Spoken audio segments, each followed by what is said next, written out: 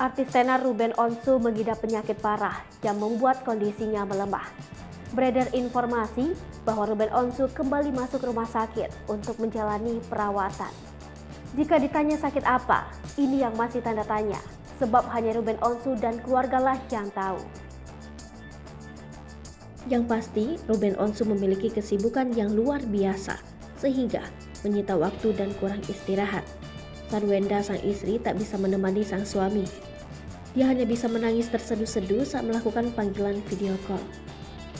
Betrand Peto, putra angkat Ruben Onsu, juga menangis kejar saat ayahnya dibawa ke rumah sakit. Ruben Onsu kini harus kembali terbaring di atas tempat tidur rumah sakit, lantaran penyakit yang diidapnya beberapa waktu belakangan kembali menyerangnya.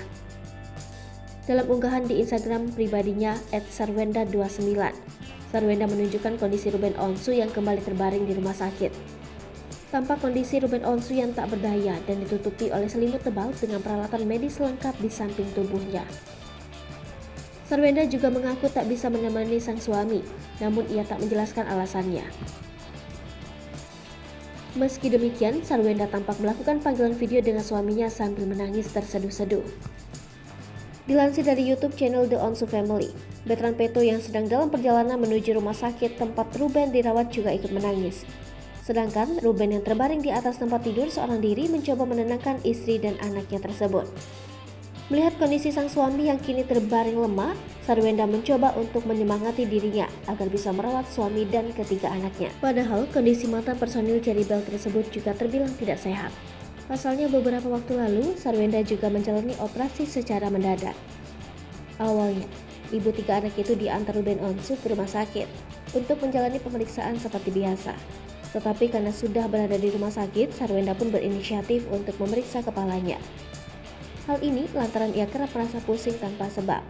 Setelah menjalani MRI, ternyata Sarwendah disarankan harus segera melakukan operasi karena mengidap penyakit langka di batang otaknya. Bahkan, Sarwendah menjelaskan bahwa dirinya masih harus menjalani banyak perjalanan untuk menuju pulih sepenuhnya seperti sedia kala. Tetapi apa daya, kini di tengah-tengah perjuangannya untuk sembuh, ia juga harus merawat sang suami yang lebih dahulu terserang penyakit. Seperti diketahui, beberapa waktu yang lalu, presenter Ruben Onsu sempat membuat publik terkejut. Pasalnya secara mendadak, sahabat Raffi Ahmad tersebut mengaku bahwa dirinya sempat dirawat di ICU selama 3 hari.